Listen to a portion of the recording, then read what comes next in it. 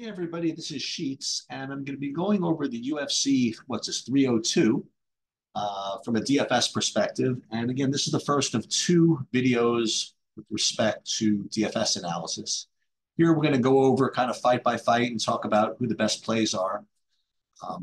And in our second video related to DFS, which we'll probably do Saturday morning or Friday night, we're going to do a lineup construction video where all we're doing is trying to create a portfolio of lineups to beat the 150 max lottery tournament and try to catch that $200,000. And as you'll see, it's a completely different skill set, how to identify the best plays and then how to actually put those plays together in lineups that not only have a chance to win, but have a chance to win by themselves. So we'll talk about contest sims and leaving money on the table and all kinds of funny business, so to speak. But today we're just going to go over kind of fight by fight and identify what plays I think are going to be really solid. And we will talk about a little bit of leverage as we kind of go through it. First thing to note is that it is only a 12-fight card, and there are two of those fights that are 5 rounds. So this does rate to be a pretty chalky card in general because you have 2 fights that are 5 rounds. It's hard enough to fade one fight that's 5 rounds, but to fade 2 of them is difficult. And when you only have 12 fights to choose from, it makes getting different just a little harder. In addition to that, when you are dealing with 12 fights, it's not as important. Well, I shouldn't say this. It's always important to prioritize upside, but if you could even get 6 wins, you're going a long way to being successful in 12 fight cards, which also means that, again, to get unique is going to be extremely difficult. So I encourage you guys to tune in to the lineup construction video where we attempt to get unique, which is striking that, that difficult balance between playing lineups that have a chance to win and playing lineups that not everybody's going to be playing. And it's that, push and pull is really what makes DFS fun. So we'll get into that. Let's just get started with Lima versus Raposo, and you already have kind of the overwhelming value on the slate, and that would be Lima and Andre Lima, and simply because you have a late replacement here, and Lima is 8,600, and he is minus 260 in the win odds. So it's you're getting a lot of really, really good value here. Although, let's take a look at some of these others that are priced above them. Let's look at Aline Perez, like for example. Like Perez is, she's minus 185. So you have Lima at 8,600. That's 2.5 to 1 to win, or is it more? Pretty much. And in addition to that, you have an inside the distance line of plus 125 on a slate without that, without a lot of great inside the distance lines. I mean, you have some great, some grappling upside fights, but you don't have that many, if any, like real strong inside the distance lines. So when you have this combination, the plus 125 inside the distance plus the 8,600 price plus the minus 260, I mean, this is clearly the best value, I believe, on the slate here. However, that doesn't necessarily mean that Raposo is not okay. I mean, you always have to take a look at that. Whenever you have one fighter who is, I don't know, looks like such an obvious play from the metrics, try to see if the opponent looks at least even decent. The issue with Raposo is that his inside the distance line is really non-existent here. I mean, it's plus 750. So is that going to deter me from playing him? Because you really want to play the fighter who's against the highest owned fighter on the slate, which I imagine Lima is either going to be or he's threatening to be, or at least some combination of him with Makhachev or something like that. So you'd like to play the fighter that is against him. The question you have to ask is, getting a win going to be good enough? Because you're already fighting a losing battle as far as money line goes. I mean, he's 7,600 and he only wins the fight one every, three, 2.5, 3 times or whatever. So it's rough. Normally, I would say that you should probably play him anyway, just because of the leverage that you get. So I am going to stick with that. I don't really have too much fight detail on Raposo. I've heard some people say that he's a striker. I've also heard some people say that he can wrestle, and I did see Lima's last opponent get the better of him as far as takedowns go. So maybe, I don't know, on short notice, maybe that's going to be Raposo's path. Well, we'll see. But I definitely think that given how good of a play Lima is going to look like, that you certainly have to play some Raposo, especially in 150 max. All right, Aline Perez versus Jocelyn Edwards. Now, again, as I mentioned earlier, the theme of this card is not, ceiling based on inside the distance props. The theme of this card is ceiling based on style. And you have several fights here where one fighter, if he or she wins, is going to rate to score a lot of fantasy points because they're a grappler and wrestler. And this is one of them. Aline Perez's main path to victory here is going to be getting a bunch of takedowns against Jocelyn Edwards. And you have that magic combination of Aline Perez both going for takedowns and Jocelyn Edwards basically being unable to stop them.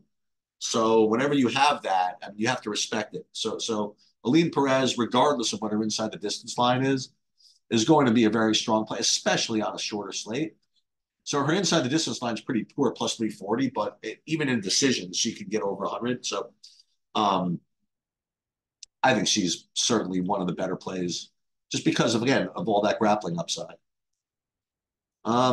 Jocelyn Edwards, on the other hand, I mean, again, her money line's reasonable enough, but where's her upside coming from?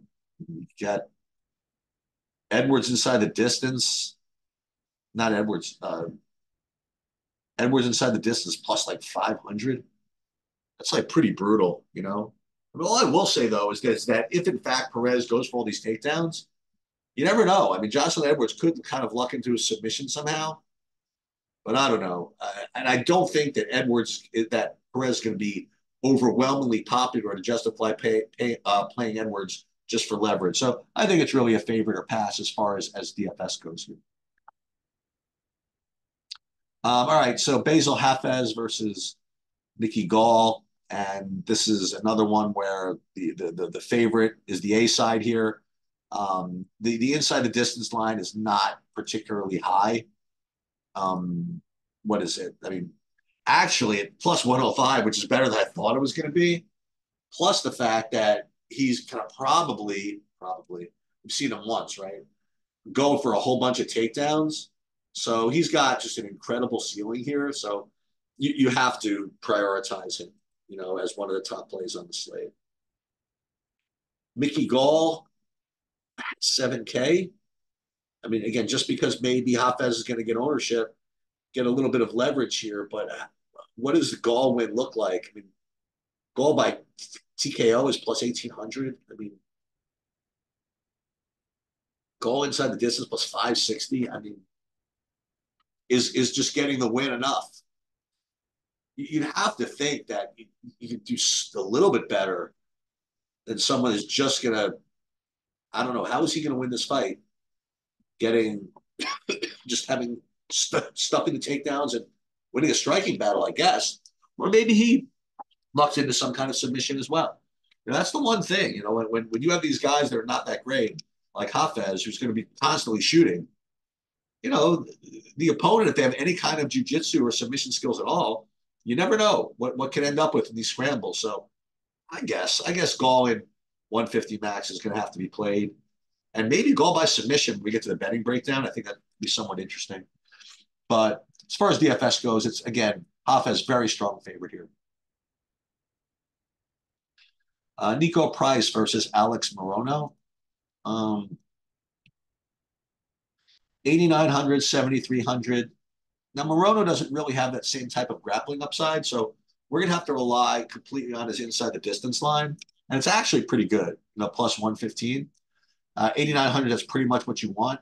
It's certainly not as good as Hafez, whose inside the distance line is similar, but also comes with a great deal of wrestling upside.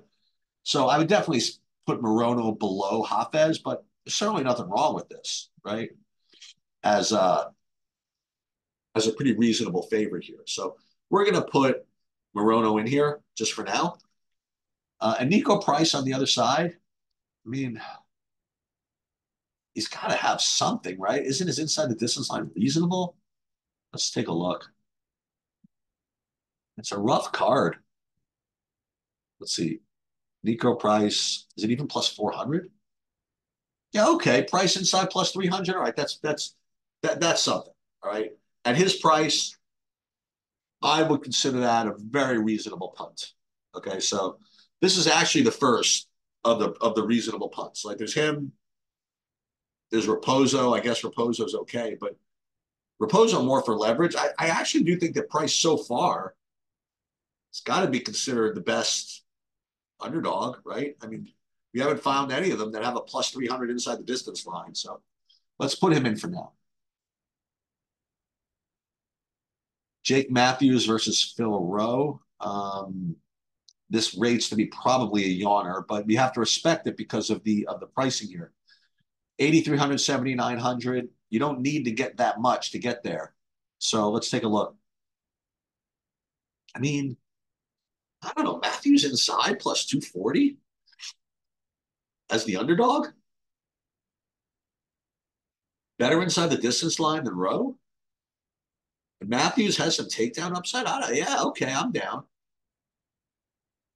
Yeah, let's. Oh, he's not the. I thought he was the underdog. That's the thing. So I guess it is kind of fair. Um, Crap. Why did I think Phil Rowe was the underdog? Because I think everybody's. Why do I think Phil Rowe was the favorite? Because I think everybody's picking him. So I do think, unfortunately, that Matthews is the better side here. His inside the distance line's a little better, and he's got the takedown upside. So this is a card that's very bereft of underdogs. But we'll see. Grant Dawson versus Joe Selecki.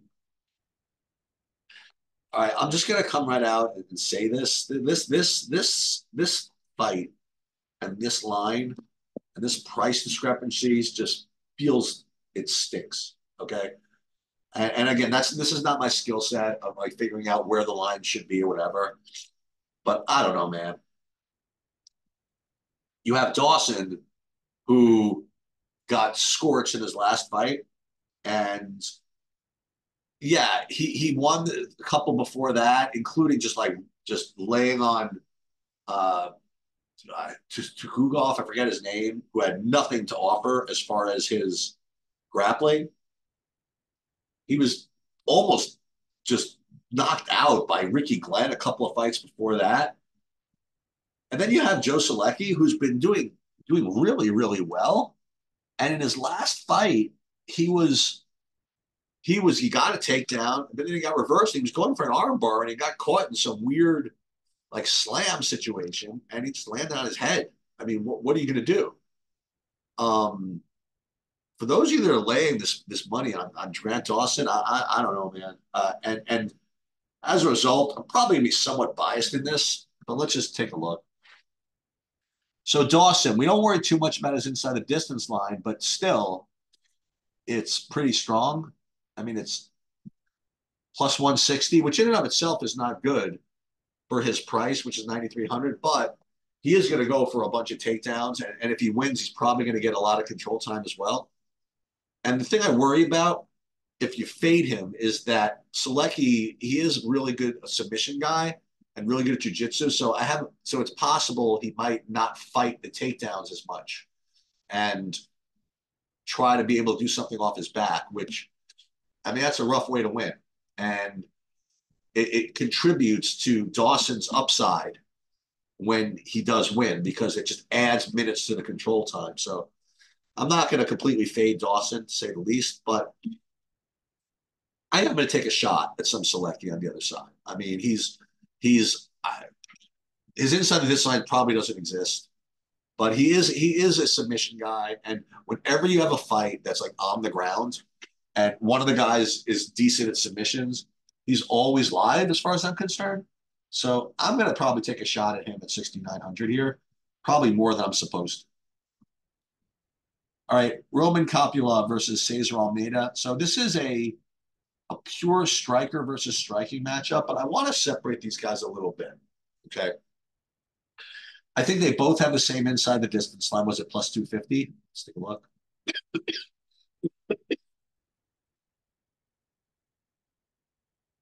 Well, plus 200. So that's actually pretty good. Okay.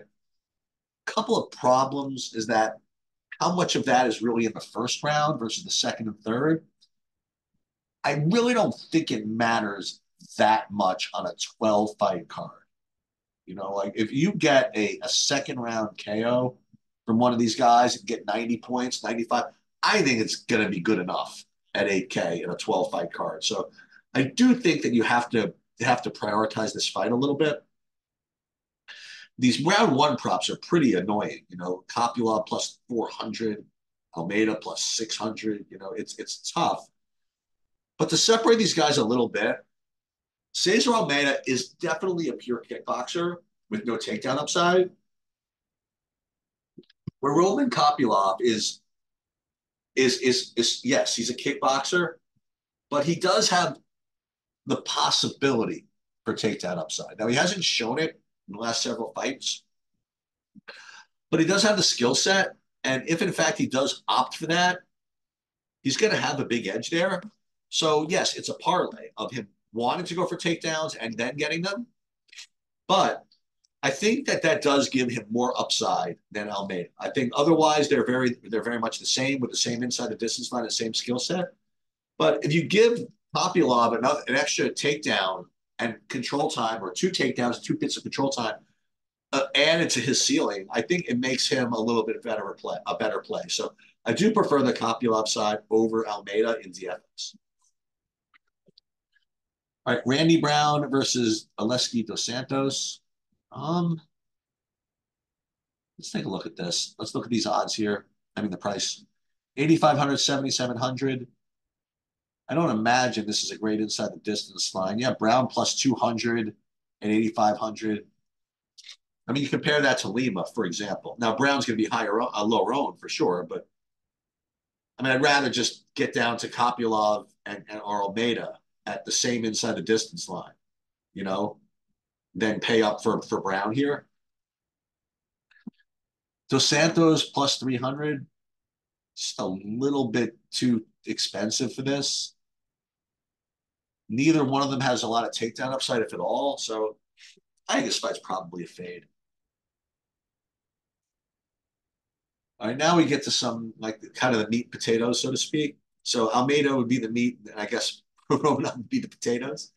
Um, so this is a nasty fight for DFS because this could go like four ways. Almeida could completely own Romanov and get like a billion takedowns en route to either a first round finish where he scores 130 or a second round finish where he scores 130 or a 3 round decision where he scores 120, you know, with a whole bunch of takedowns and control time. That is certainly one way this fight could go.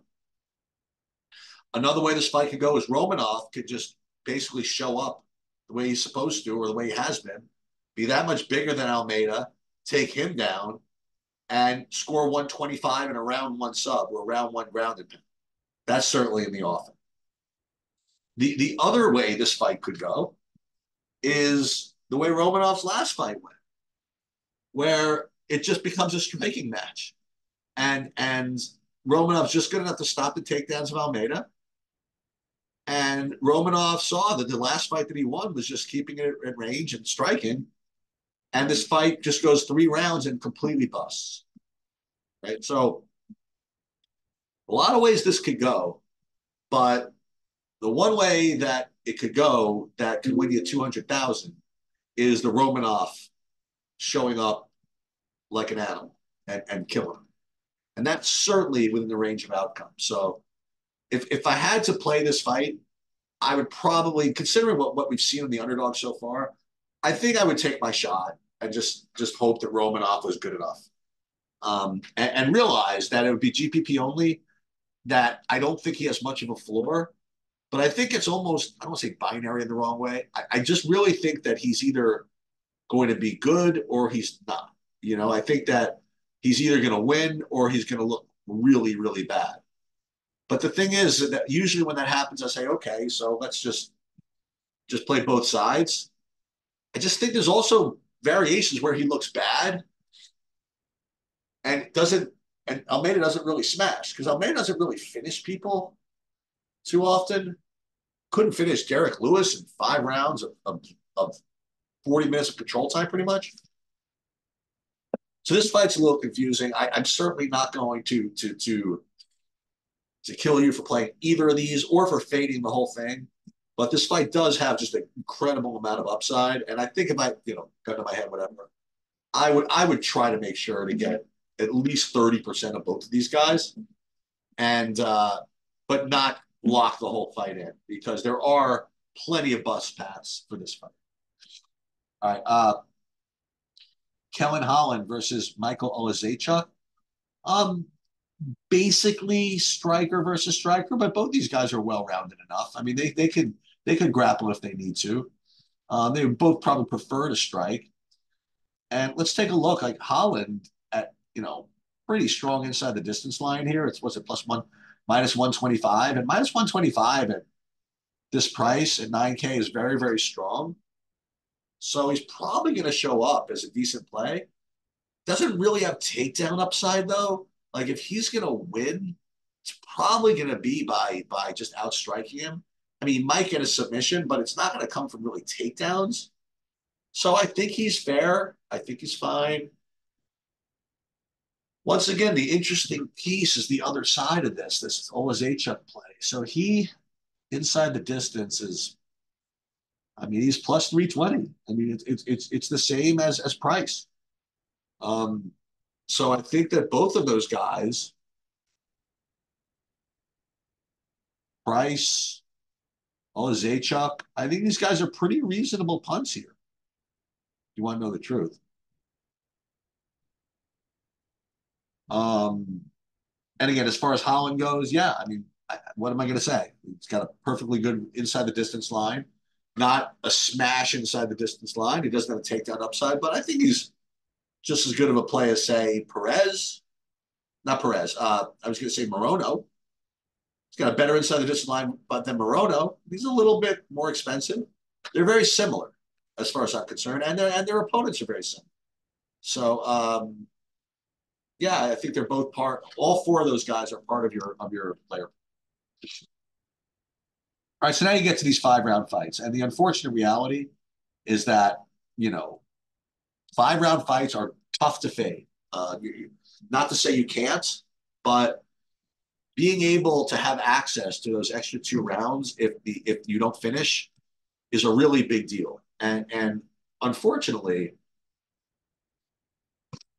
this first of the 5-round fights is one where you're going to probably get the benefit of those 5 rounds to a very strong by a very strong factor, because Strickland's, if he wins, he might not be able to get Costa out of there early. I mean, he could, but he can carry his cardio for the full 5 rounds, and he can rack up a lot of fantasy points. Like even if they're not takedowns, which they won't be, like a lot of significant strikes in those last 2 rounds that can get there where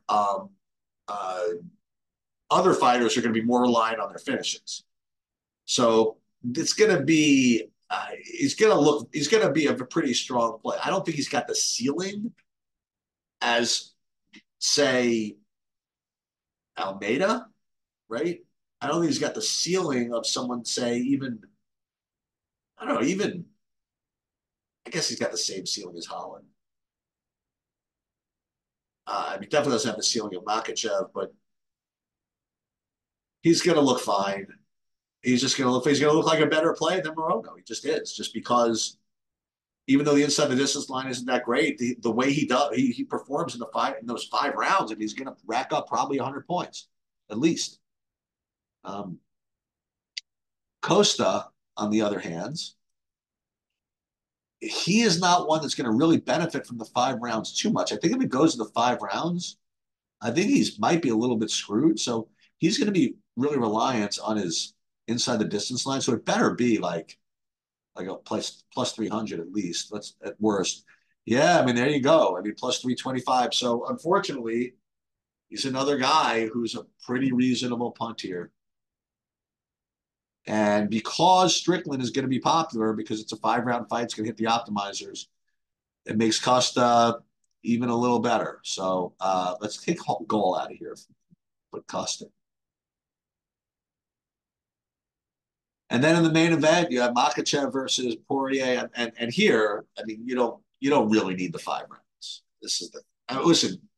Certainly couldn't hurt your fantasy output, but if Makachev wins here, it's I think I don't know how this fight makes it to past the 3rd round.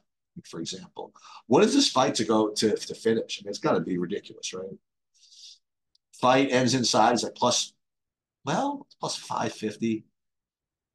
I mean, you know what this means? I mean, 20% of the time it does go to the distance. But so I guess you do need those 5 rounds for those 20%, I guess. But look, Makachev has takedown upside. He's got a ridiculous inside the distance line. Let's take a look at it. I mean, inside the distance he's minus 310. Pretty ridiculous, right? Round one, he's plus 200. That's actually not that great. Okay. Um, if this were a 14 fight card, I would say, ooh, try to get your ceiling elsewhere, maybe because he's going to be so highly owned. But I don't know, man. It's those metrics are pretty tough to fade. Maybe you're just supposed to eat it and then just hope some of these punts come in.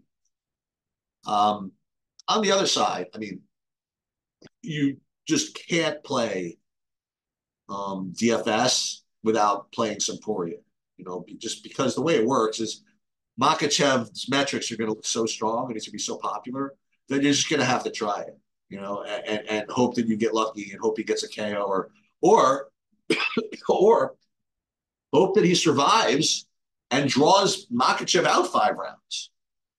I mean, if Poirier loses and he makes it 5 rounds somehow, he depending on how the rest of the card goes, he could get there at a loss at 6,800. So that's again not the most likely outcome, but it's certainly part of the range of outcomes here. Well, what is Poirier inside the distance for the hell of it? I mean, plus 500, that's not that bad, right? And I'll say this, that I can't imagine it coming late, so I think that you have to play some Poirier. So, I mean, in summary, I guess let's just go over this again. I mean, Lima is the clear value play. You play some Raposa as leverage. Uh, Hafez, clear upside. I wouldn't play Gall. Matthews, if I had to pick one over Rowe, I would pick Matthews. He's a little more grappling upside. Dawson, I think, could bust here, even if he gets the win, because he can get takedown and control time, but not the finish and not a lot of ground and pound. Who knows? Maybe he only scores 100 at 9,300, something like that. Selecki, probably a decent punt, I suppose. Kopylov Almeida, this is a solid fight to target. The lower amount of entries that you enter, the more likely you are to play this. Because one of these guys is getting 90 at least, and that's a lot. When you think about it, if you're in 20 max. So I think this is. I probably didn't emphasize this enough. I think this fight is pretty.